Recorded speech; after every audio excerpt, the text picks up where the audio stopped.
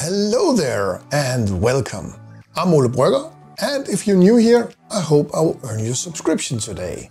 In this video, I will build a camp. We all need a camp when we are playing a game and need our long rests, and the party could be attacked during the night. So we need a scenario for that.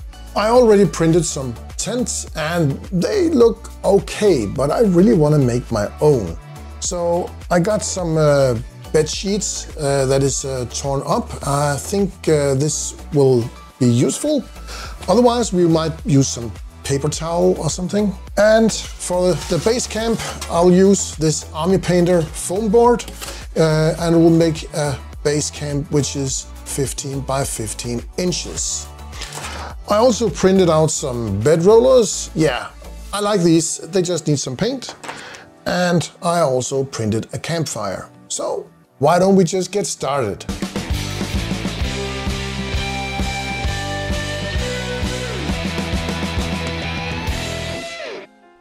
First, I will put the two parts of foam together, which are going to be the base, which is 15 by 15 inches.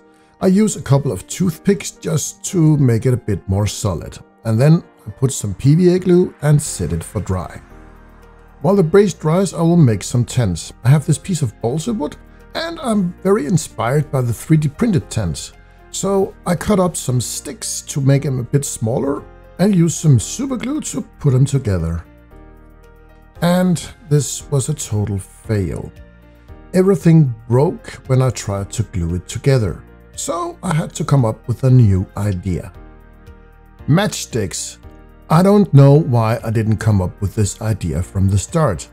I don't even have to cut them to size. They had the perfect length and the color was also nice. So maybe I don't even need to paint them. I also used a piece of string and wrapped it around the tent posters so they would look a bit like rope. I gave it a drop of super glue just to make sure that it would stay put. I made 3 tent frames and started to measure out how the cloth would fit. I cut up 3 similar pieces and started to mix some glue with water. I made a very thin solution so the cloth would soak it up easier. Then it was just trying to wrap it around all the sticks and attach it with some super glue. I didn't even use some activator because the cloth was wet of water and water is actually also some kind of activator for super glue. And the cloth just stuck right on the piece of wood. Then I will just let them set to dry. The tents are now dry and I will use some pallet bone mixed with some speed paint medium to thin it down because I still want it to be white-ish. I will use my airbrush to apply the color. I think they still need some sort of weathering, so I will use this bony matter to make them a bit more dirty. I'll also use the bony matter with a brush on the ropes and on the edge of the tent so it will look like the tent has been in some kind of muddy terrain or something. The giant tile is now dry, so now I can cut it up in 15 by 15 inches and start to put some decorations on it.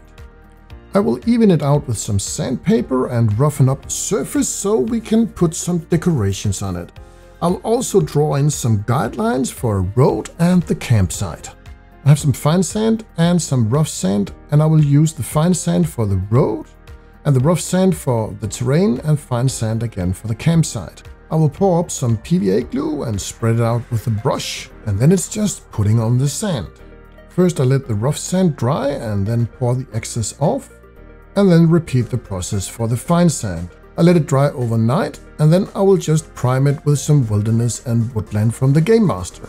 I also have some leftovers from the dungeon and subterranean, and I will use that for the road and the campsite. I will use this chocolate brown with a light dry brush on the grass area and a bit heavier dry brushing on the campsite and the road.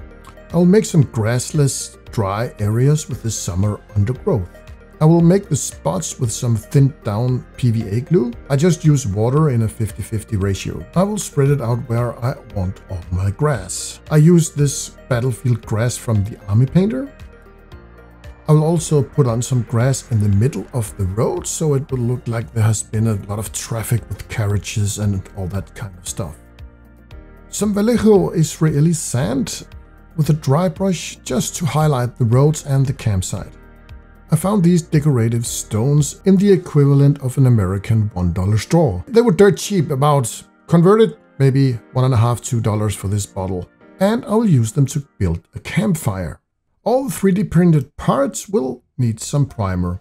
I will do the usual stuff, prime it with black, highlight with gray and dry brush with some white. I will give the bed rollers some different kind of color so they won't be totally alike. And I will just do a sloppy speed paint job. Just for the bucklers on the blanket holders, I will just use some fine gold. The campfire I will paint with some black and dark brown for the wood. And then I will start working up the colors with some bright yellow. Put on some orange and then some red and darker brown. And for the campfire itself, I will use some matte black just to give it some black soot. We are done. Our heroes have a well-deserved rest. Or have they? I think some goblins are maybe stealing their stuff during the night. Or maybe even attacking them. I have some plans to make some more giant tiles so I can maybe build some forests and terrain. And I also used these cliffs that I built in an earlier video just to put on top as a decoration for this camp. Thank you so much for watching this video to the end. I really appreciate you being here. Please like and subscribe if you think I deserve it. And I will see you again soon with some more interesting videos. Goodbye for now.